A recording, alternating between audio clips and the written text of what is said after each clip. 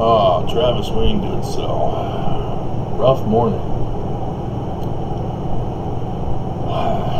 Don't drink because my DNA informs me that my body is a lightweight, and so I naturally am predisposed to stay away from it. But nonetheless, I still have rough mornings. At least I'm not throwing up. I hate throwing up. Ugh. I did it as a kid when I got sick once. I still remember hovering over my mom's parents' toilet, barfing up a lung, and thinking, I'm going to die. I'm going to die.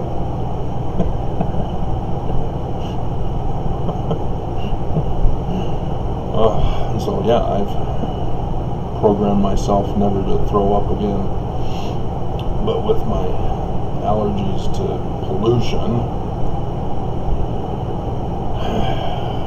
I find myself forcing myself to hack up the phlegm, protecting me from breathing in the polluted air. So, apparently, lots of people are liking my anniversary of 22 September. That's interesting. TWG is getting the views. Travis Wayne did sell. Everybody stays away from. I'm confused on that one. So I don't know. Maybe they know the name and they stay away. But TWG, I wonder who this is.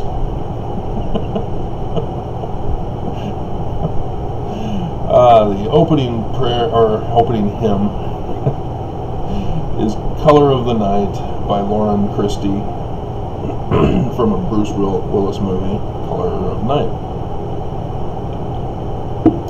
And then the closing hymn, we gotta keep it going all month long, Earth, Wind, and Fire, September. There's additional information. If you saw the description below, you will have seen the links to Sukkot and to time and date that is for 1827. This September is Sukkot, and I should check. Hold on a second. I'm wondering if we've got a first and last is first thing going on here. Let me just check. Just play the Earth, Wind, and Fire song as the elevator music while I check on this.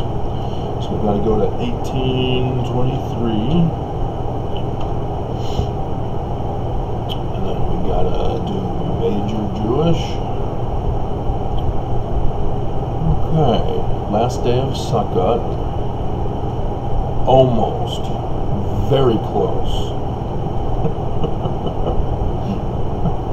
It's in Sukkot, so yes, just as I suspected. First shall be last, last shall be first. Wow, that is awesome. The 21st is the night that Moroni, which decoded from the decoding that the church thinks they're correcting Joseph on. The founder of the church, oh, he's wrong, he doesn't know what he's talking about, it's not Nephi, it's Moroni, we know better than Joseph. Joseph had to deal with that kind of thing his whole term. He even had a section of the Doctrine and Covenants written to put the elders in their place. You do not know better than me. Cut it out.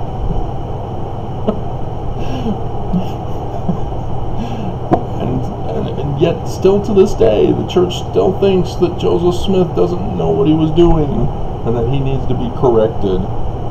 Oh, it wasn't translation, which is code for code.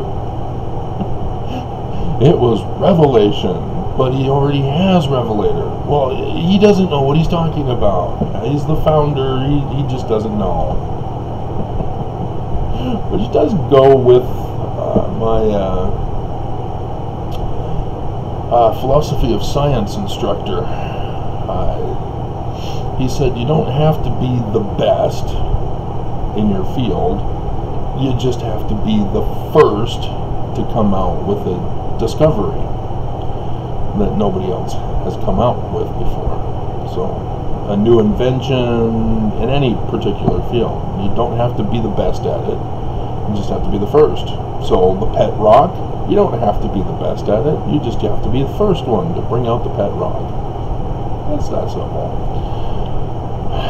But, yeah, the Jewish holiday of Sukkot, which is also Tabernacles, which is also the ingathering, gathering of the latter days, Moses, Exodus, Passover.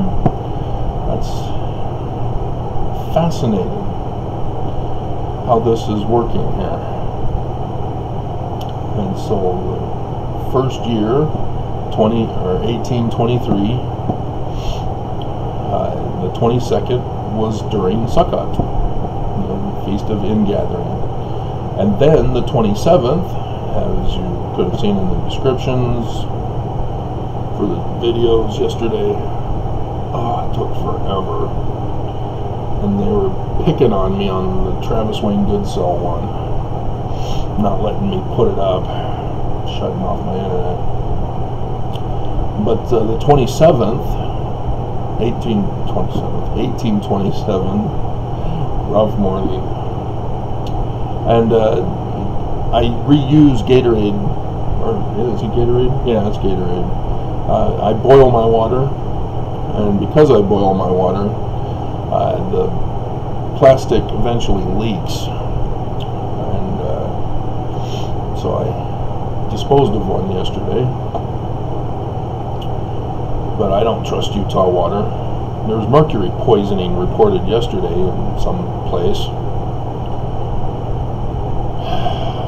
Utah just does not care about our lives. So much poisoning that they're doing. So yeah, 1827 is the new year. Rosh Hashanah.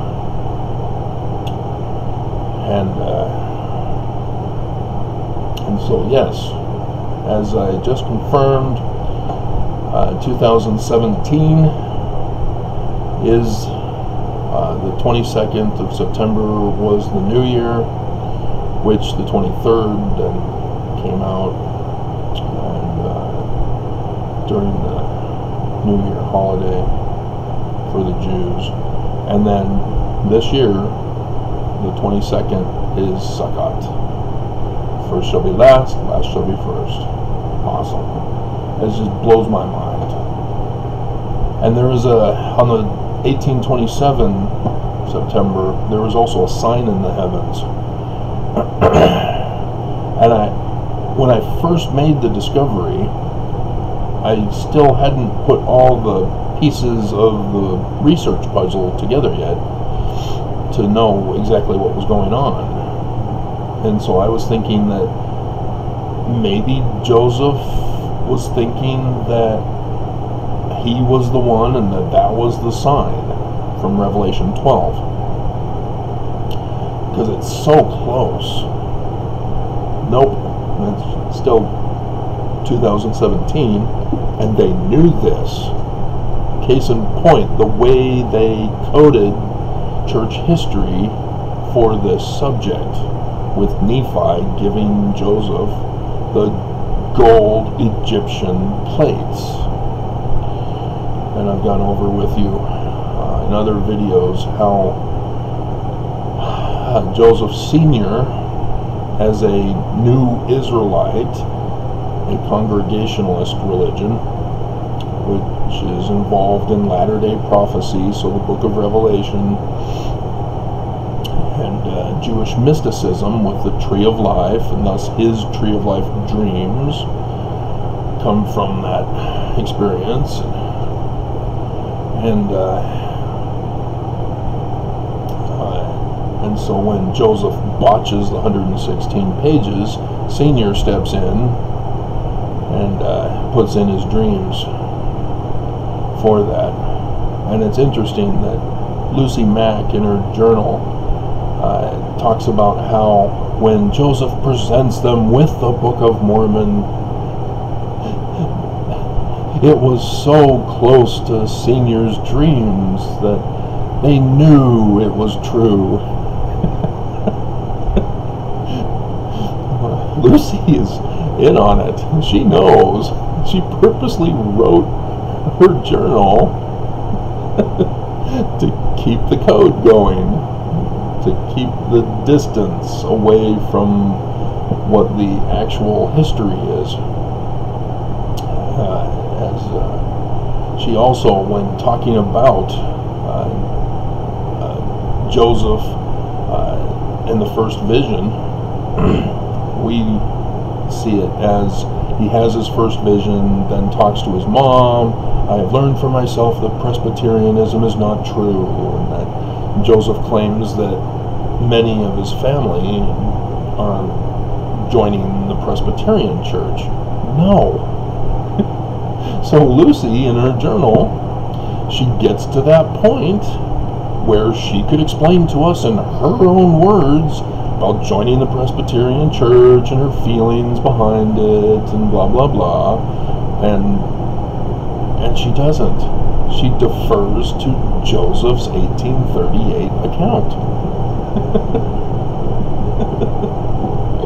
Hilarious, because the Presbyterian is the guy who officiated over Alvin's funeral when he died in 1823, and is the one who said he's going to burn in hell because he didn't get baptized or whatever.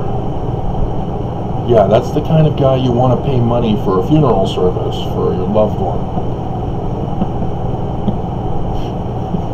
So, why are the family joining that church? Oh, okay, we trust and believe you because you're trashing our son who has died. Yeah, good thinking. That's why the church, as missionaries, we would prey upon those who lost children, so that we can trick them into joining the church and paying tithing. Right, Nelson? You wouldn't do such a thing like that with twin daughters that died on your surgery table. So, this is the thing that I brought out in the video that I had to insert at the beginning of it. All of church scripture, LDS scripture, Mormon scripture, the Book of Mormon, Doctrine and Covenants, church history with the Pearl Great Prize, because there's some codes in there too with the others, and even the Bible. Joseph Smith says, yeah, the Bible too. As history, none of it is true. There's anachronisms. That's the big key to identifying, hey, nope, somebody else is writing this and making up a story, and it may be a moral story that they're telling, it may be a prophecy, as scripture is the case, talking about the latter days and code, but as history, it's just false, it's not true. And so any religion, not just Mormon religion, Christianity. Bruce R. McConkie used to write that the Catholic Church was the great and abominable church that would fall in the latter days. Well, no, Bruce. The Holy Roman Empire under Constantine was the original Christianity. He created it out of nothing. Created a Greek word out of nothing. Called it the new God out of nothing. And then said Jesus was now historical. And thus said, by changing the Gospels into history, false. They're not history. They're prophecies of the latter days, just like the book of Revelation. You just have to see it in code for the stories that they're telling. Jesus, even though he's supposed to be called Emmanuel, is still translated as Yah, the Hebrew God, the Savior. And so it's a deity story where the deity is among humans doing all sorts of stuff. But it's prophecy code for the latter days, just like the Greeks and Romans. They have their myths, as we call them, because it's anthropomorphic deities mingling with humans on earth. They're code in the same manner that the scriptures were written. So you just replace Jesus with Hercules, ta-da! Or Jesus with Horus, ta-da! Or others from other religions. And so even the Jews, they think that their Old Testament, the Torah, is true history. Yet, with the case of King David, they're desperately doing archaeology for anything that will support that King David was king over Jerusalem.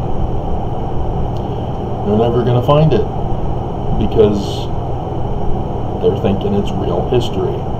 It's code for the 18th dynasty David Moseses. And it's just frustrating that nobody sees this. The religions have deceived and brainwashed their people so well over these centuries, millennia, that it's just unbelievable. But, I mean, Christianity can't be the great and abominable church, as Broussard says it is, or Catholics, because the Holy Roman Empire collapsed. It fractured into orthodoxies. So your Russian, Greek, Eastern, Western orthodoxies, and your Roman orthodoxy. And then the Reformation was the further shattering of the orthodoxies into all the various Christian religions. And so you can't identify one Christian religion. None of them are the same. They're all separate. And yet they still want to be considered the same. You're not. And so, yeah, it's got to be some other church. That's the great and abominable church. Falls to Mormons, because the prophets and the Mormons, the Mormon church, are the only religion fulfilling latter-day scriptures. That's just mind-boggling. As Joseph said, yeah, that's how it is. This church that I have set up is going to be the one that fulfills prophecy with the great and abominable church. It's going to take over this organization of mine. I'm likely to die and be murdered. And I know that it's Brigham Young because I keep calling him Judas. It's just unbelievable. That's just mind-boggling. And for the Book of Mormon, identifying the code right there in 1 Nephi for 2017. Dear God, I had previously known about Trump with James Ingersoll's 1900 book, The Last President, as well as the Amazing Journey of Baron Trump, or whatever it's called. But to have him put into the presidency by Russia, just as Zedekiah was put in by Babylon, whoa, in 2017, they had detailed accounts of the threat to America. Unbelievable. To be that precise. And so, yeah, the 22nd, I'm paying very close attention to. If they were that accurate with 2017, not just the signs in the heavens, but the events that took place on earth as coded in the Book of Mormon, I'm paying very close attention. So I'm a little concerned as to my safety for this coming date, as I'm here in ground zero. But we'll see.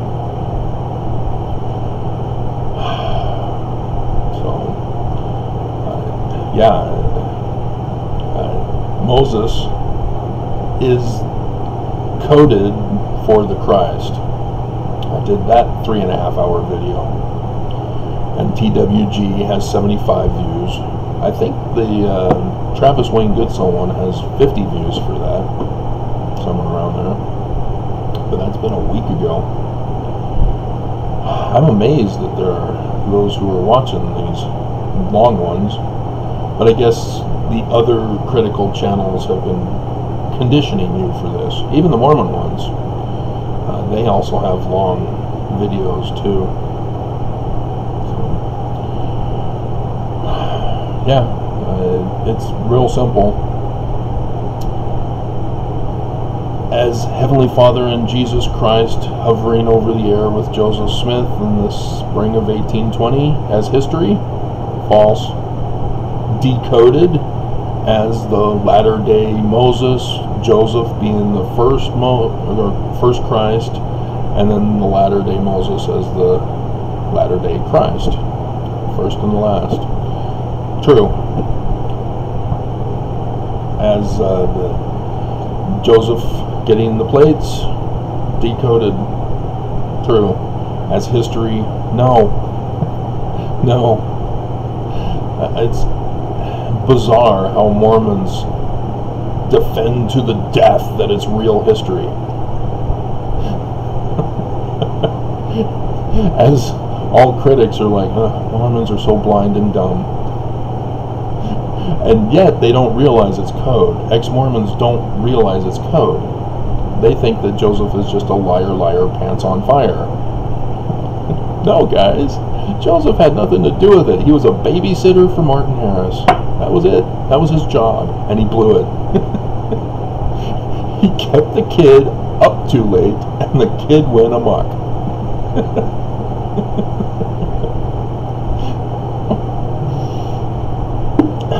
So, yeah, with the priesthood stuff, with the angels giving it to Joseph, as history, false. Never happened. As code, true. And so, yeah, there's Nelson. You know, the prophets, they've been paying attention to my videos. The scandal before conference that I was hoping to see some generation for that for this conference. As I said, for this conference, they're going to take away the Melchizedek priesthood this time. But they're going to do away with the Book of Mormon, was before the April conference. Huge success. It's amazing, night and day. Yeah, they're not allowing me to have views anymore on YouTube. Even yesterday's birthday wish to Nelson, they had to shut it down.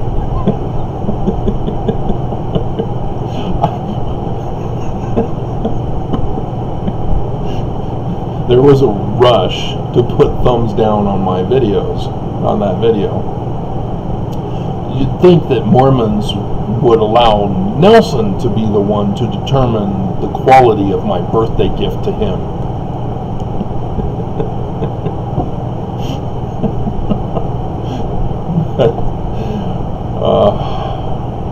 But yeah, Nelson was saying a couple of months ago, he was talking to the new group of mission presidents, and said that the truth of the history of church history is what gives him his authority. And it's just, wow. Yeah, none of it's true, Nelson. You have no authority. You're right.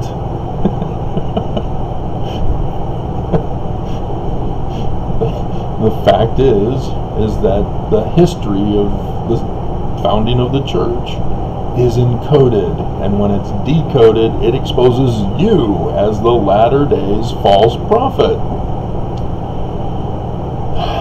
And so they know this. That's the thing. You know, Mormons already know. The church knows everything. The prophets already know it all. We are mortal scum compared to them. But it's dark and very scary, because they do know. So when Nelson gets up for his solemn assembly at the end there and announces a temple in Russia, oh my God, I just jaw dropped, because I'd already had confirmed the first day of darkness and the coming of the man-child from Revelation 12, the sign of the dragon that's also in 12, and then the tail of the dragon had just been Monson. That was his sign with the lunar eclipse, because the prophets are all the only ones involved. Man, that was just to betray America and at the same time betray the church. And so here we are. He's a medical doctor during the prophesied coronavirus. Prophesied. A medical doctor. And he's telling Mormons to use magic to cure it.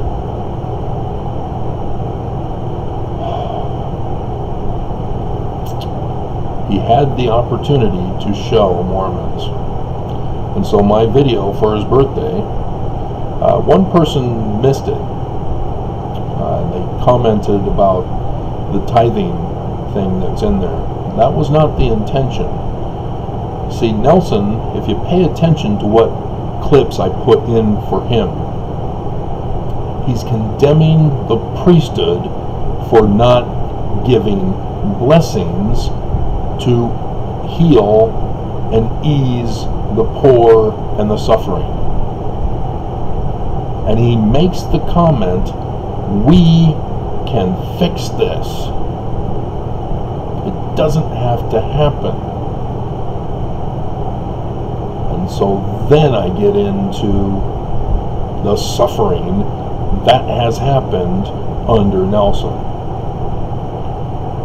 and showing the tithing part to illustrate that yes, they can fix this.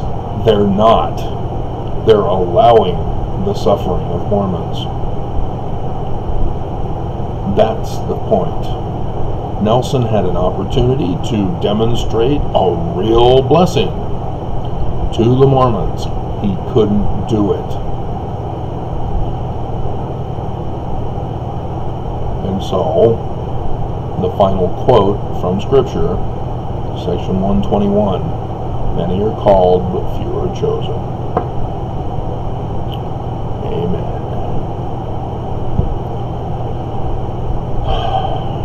So, time to go for a run, and then I'll come back and upload this for you. But just, if you're going to call it history, you're wrong. But if you want to decode it, I technically added another skill set, I guess, or title for my job application. I'm now a decoder, so that's kind of cool. I'm an ABCdarian, a lexicographer, and dream interpreter, and other stuff that I've listed somewhere.